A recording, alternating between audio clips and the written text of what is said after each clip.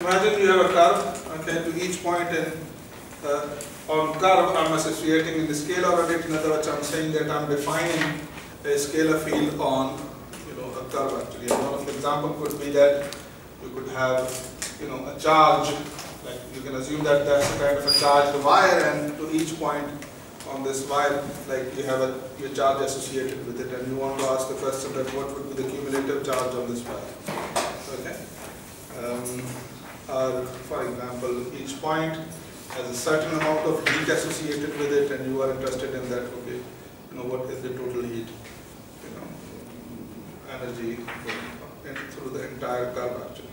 Okay, so how we can do it? So in other words, what we like to do that. Okay, like f is something that is physically representing some quantity, and you want to accumulate that or integrate that or sum up that physical quantity through entire curve. And how we can do it, I know every curve associates a path, okay, and then compute the f at each of the path. Okay, maybe I can call it, for example, you can use the parameter t as well, and multiply it with the p prime of the t and integrate it over the entire interval or whatever the domain of the definition of the path is actually. So this would be defining a new species of integral, like integrating the scalar field but on curves using the Riemann integration actually. Simple integration that we have defined actually. Okay.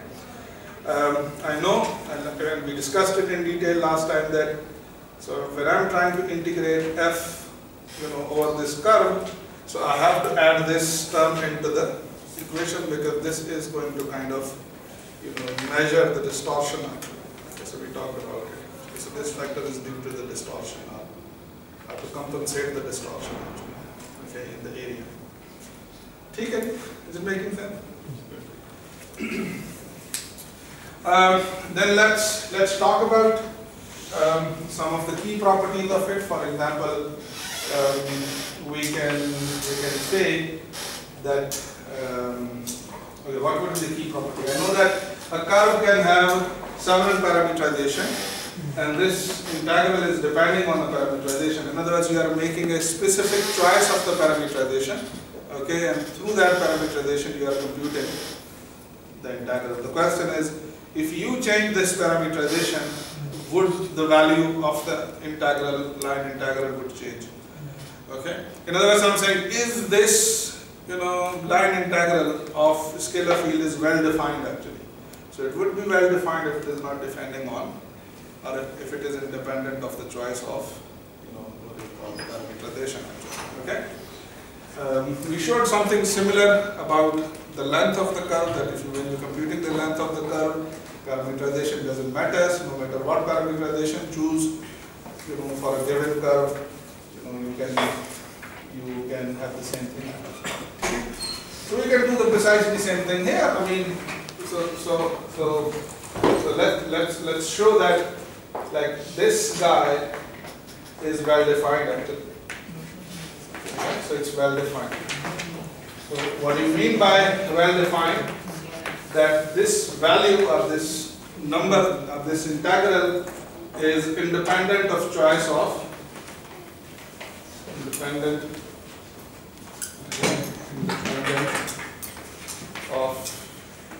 choice of parameterization. Can you all see the board? I mean, if not, you can just. So can you switch on some of the lights? Choice of the parameterization.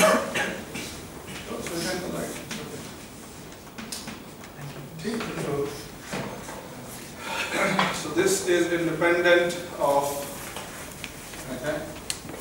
choice of parameterization. Okay.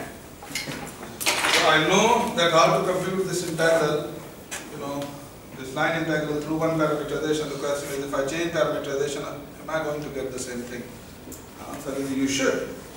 So let's say, let's take another parameterization, say q of u or q of t, and q of t can be and is related with this parameter. So if that's a reparameterization of the curve C, is basically say f of P of, say, phi of t, okay, where phi is a map from the interval j into I, while for I you can assume that it's A to B, and for j you can assume that it's C to D actually. Okay? The question is, if I use this parameterization, am I going to get the same answer? Okay? So let's see how to do it. We're going to do the same, what we did last time. In other words, start with this expression, say f of p of t, and norm of p prime of t, and dt. And I will have to turn this expression in the terms of the reparameterization Q. So how to start? Precisely the same way that we did. So you say that, say, t is, say phi of u. Okay? And make changes as per this actually. Okay? So this is going to be C to D. Okay? And so C, you can treat C as the phi inverse of the A. Okay? And you can treat, say, D as the phi inverse of the B actually. The same notation as we had previously. And the dt would be what? So it's going to be phi prime of u, okay, and du actually. So this f of p of t is now going to become f of p of phi of u, okay, and the p prime of t is going to be what? I can compute it. Okay, so how can I compute it? So how shall I compute it? So that's the relationship between P and Q. So what will be the P prime in the terms of the Q? Okay? What would be the P prime in the terms of the Q? So if you compute the derivative of this guy with respect to the time t, okay? I mean, you can treat, so what would be this? So this is going to be P prime of phi of u, right? Times phi prime of u, right? Phi prime of u, and dt is going to be, no, this is simply going to be P prime of phi of u, right? And dt is going to be phi prime of u and d. Are you happy with this expression? That y p prime of t is going to be p prime of phi of u. So I have this, I substituted t equal to phi of u. So wherever I have t, I just substituted, phi of u. So nothing is changed. And I just changed dt by phi prime of u. So that's what we are doing. Okay, so we're not doing anything. Now I would like to do what, or I can do what, is that this phi prime of u, for phi I know that it's an increasing function, so it must be, a positive number. So if it is a positive number, so it should be same as if I put it in absolute or without absolute actually. Okay? And then this number I can take it inside, what do you call the norm actually. So C of D, so f of p of phi of u, so p of phi of t is q of t, so this must be f of q of u.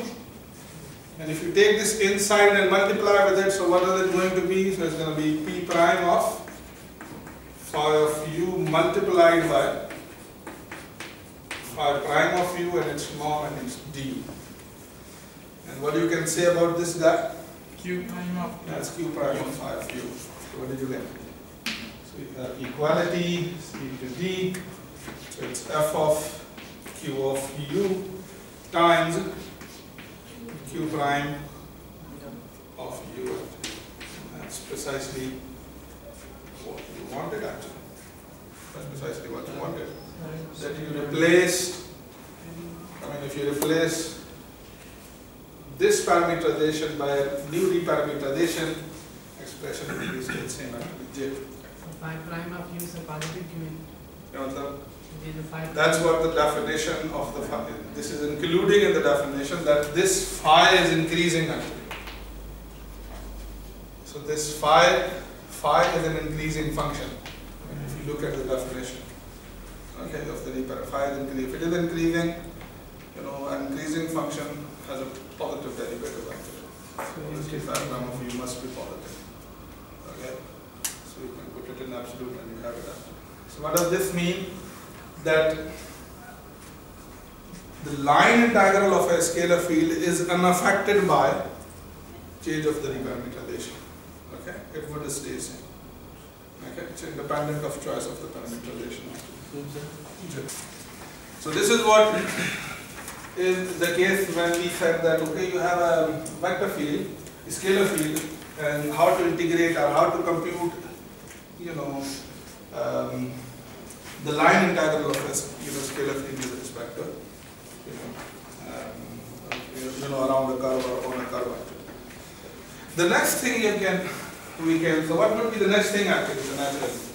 The next thing would be that now imagine instead of having a scalar field, you have a vector field associated with it, with this curve actually. Okay. In other words, you are taking the points of the curve. In other words, you are taking p of t, and you are to each p of t at t you are associating a vector with it.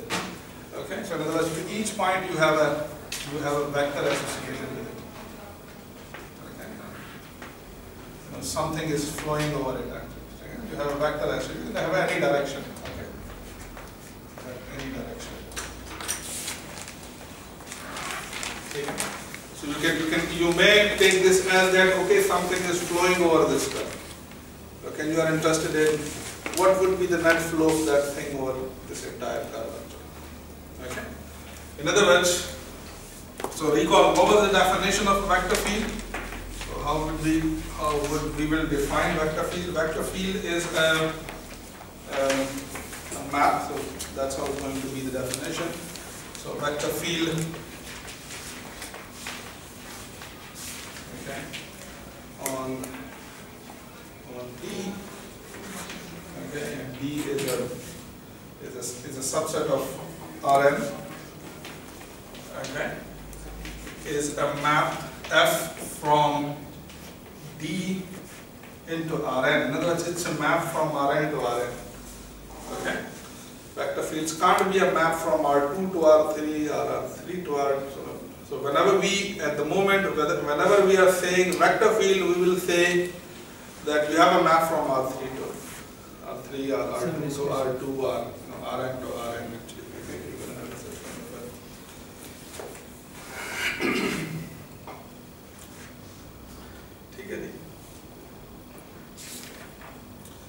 So what we want, so a vector field on F is map. Okay, it's such kind of a map. So if I assume that this map is continuous, I'm going to say it's a continuous vector field actually. Okay, and if I say that this F is a differentiable map, okay, I'm going to say it's a differentiable vector field. Okay, for which you can always compute the total derivative. And if I say this vector field is smooth, I'm going to mean that this is a vector field which is continuous and differentiable at the same time. Okay. Do I need to write it? I hope that we can understand. So vector field is a map from R3 to R3. So in other words, to each point in Rn, you are assigning a vector to it. Okay. Okay. So what is the next thing? The next thing is this. I would like to have a notion for the vector field. So what would be the net, flux of this vector field, flow of this vector field? Okay, it's like something flowing on a curve. Okay. What do you mean by that? Let me say vector field on a curve. Okay, that would be so. This is a generic vector field. But what would be the meaning of a vector field on a curve actually? The meaning of it is going to be that a vector field that is a map from a curve, okay, which takes input from the curve, and associates a vector in Rn with it actually. Okay, and associate a vector in Rn with it. And if this map is continuous, we're going to call it. It's a continuous vector field on curve. Differentiable is a differentiable vector field on curve, and smoothness, and so on and so forth. What do you mean by f operating? What kind of points you have inside the curve? What kind of points you have inside the curve? How does they look like? The vectors. Continuous point. C is the image set of I, P. It's an image set of I under P actually. Okay. So C, I mean, if you would like to write C explicitly, okay, if you would like to write C explicitly, the C would look like this. That it's the set of P of T's where T is from I, where each of this P of T is a map in a member in Rn actually. Okay? And when you are saying that F is operating onto C, you are saying that, okay, take an abstract point, so take an instant, for example, if this is the domain of the definition for this curve, so you are saying that take every single instant from this interval and take corresponding point in Rn, and to each point assign a vector to it. Okay? Assign a vector. So P of T is a point in Rn. And you are operating F onto it. Okay? Then F of P of T is an element in.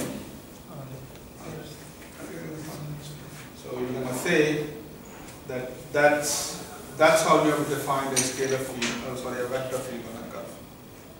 Okay? And what I am interested in mainly, I am interested in what would be the meaning, okay, what would be the meaning of computing the flux of this vector field along the curve C. Okay? That would be one way to interpret it. Or what would be the cumulative behavior of this vector field over the curve C, if F is representing some kind of flow or some kind of thing. That is how it's defined.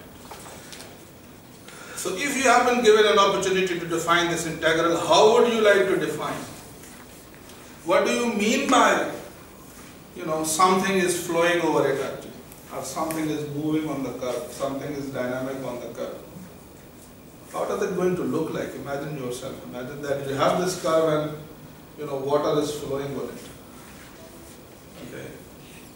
What kind of vectors would show the flow of that thing onto the curve? So at the moment you have this vector field. Okay. But this vector field, can have associated curve at any point actually. Maybe this is also possible.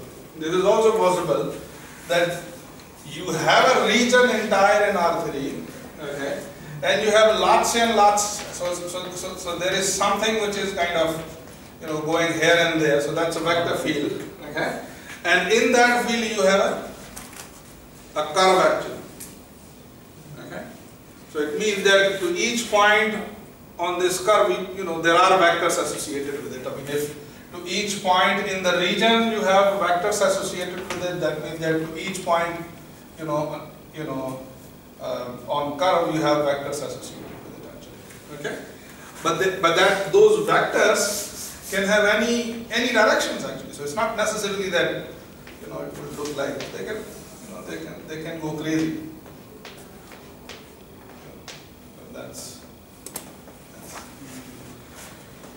okay. But I am interested in what is the flux of this vector field on this curve. I'm not interested in, like the things that are flowing here or flowing here or flowing here. I'm only interested in those things that are flowing onto the curve. The question is how to intuitively, what to do intuitively so that I can have जहाँ vectors की direction same होगी sir, vectors vectors की direction same होगी. What do you mean by that? मतलब जो हमारे पास curve है sir, उसके साथ भी हमने vector associate. Okay, here before so think about a curve, and I'm saying something is flowing over it. Okay, how does it going to look like? How does it going to look like? So imagine you have a car actually moving on this curve.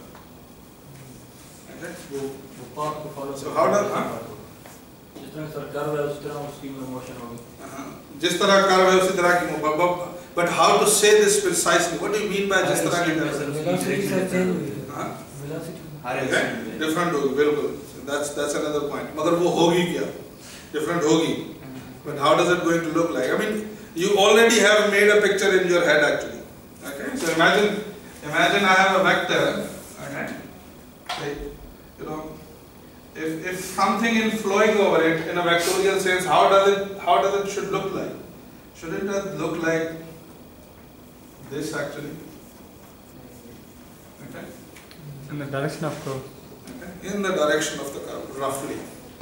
But what name should we give to these vectors? What do you think? Say suppose electric intensity हो सकती है एक charged wire के अंदर. Electric intensity है कि point. ठीक है, but you know mathematically इनको क्या कहें हम? Tangent vectors कहेंगे. So they are tangent vectors actually. They are tangent vectors. So I mean anything that is flowing in the direction of the tangent vector is going to give you the flow of that quantity on the curve actually. Okay. लेकिन हर वक्त जरूरी तो नहीं है sir जो हमारे पास vector बने यहाँ पे. That's what I'm saying. यानी I'm interested in only that those flow of this entire vector field which is going along these tangent vectors.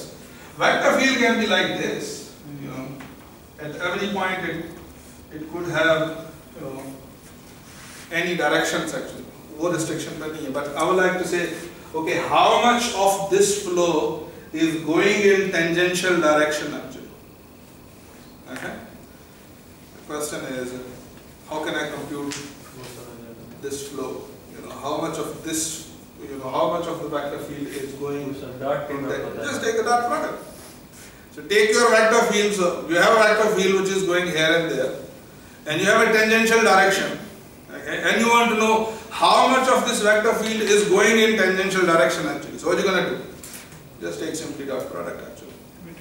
Okay, and take the dot product and you do what? Integrate that dot product over the entire curve, and that is going to give you. Sorry, dot product was last. So what is the meaning of taking the dot product of two vectors actually? What is the intuition behind it? Shadow बनता है शायद. Shadow तो हो गया अलग बात. One of the more intuitive way is that how much of two things are going in the same direction.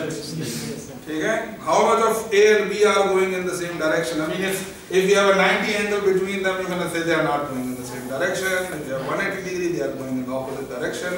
So I'm saying that, okay, I have this tangential direction. Okay, that is going to give me, that is the direction of the flow of something that is flowing over curve. And you have this, crazy vector field defined all over, having all directions, all kind of directions basically, onto the entire curve. And you want to know how much of this f is going in the direction of the tangent vector. So the easiest way is, take any point, take the dot product of this field at that point with the tangent vector at that point, okay, and just integrate it all over. So you're gonna get what do you call the flow of that vector field or the flux of that vector field over the entire curvature. Okay? Now this raises new questions actually. We have learned, that what is tangent